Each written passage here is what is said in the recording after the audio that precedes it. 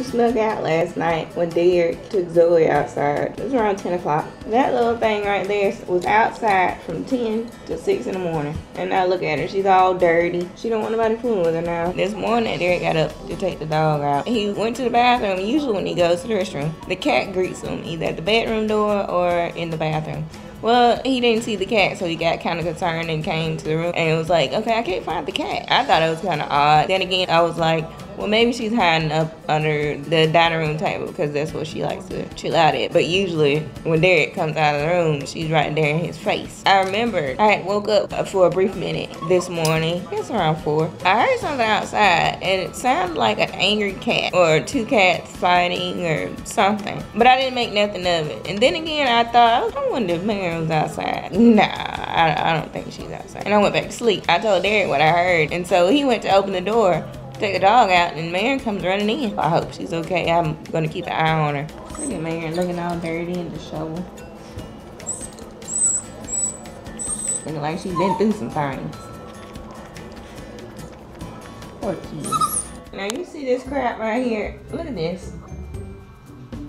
Now, I was trying to be a good fur mom and get Zoey something new to sleep on because thinking maybe it'll stop her from peeing and pooping in her area. Put the bed in the thing, put her in it. She enjoyed it. She slept. Okay, apparently during the night, she decided that she wants to bite on something. She had the chew toy, but instead, she'd rather chew on the bed. Now, I'm pissed because that bed costs a lot of money. I don't think those beds are cheap at all. At all. Lord have mercy.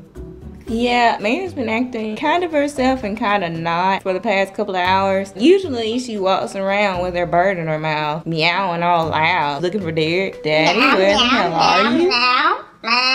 She didn't do none of that. She just walked around, laid up under the dining room table, and then she laid on top of the cabinet. Did her regular routine, but she just didn't say anything to anybody. So I guess things didn't go too well during her little rendezvous. Poor thing though. Hopefully she come back around soon and being her fluffy, lovable self. You don't need to run, though. Like that. She miss you.